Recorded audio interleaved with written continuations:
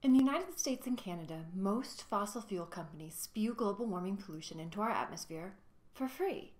For them, it's a free lunch. Oil and coal companies rack up profits, but our families and communities are picking up their tab.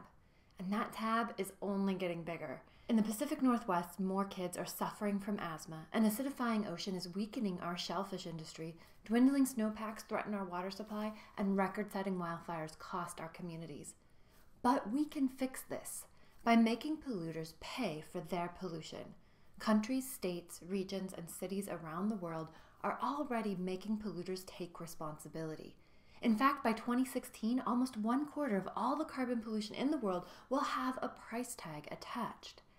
In the Pacific Northwest, Oregon and Washington could play a leadership role in holding polluters accountable. We could create a West Coast bloc for climate action. Phasing out the free lunch for polluters is an essential way to protect our communities and accelerate our transition to clean energy. Learn more at daily.sightline.org/polluterspay.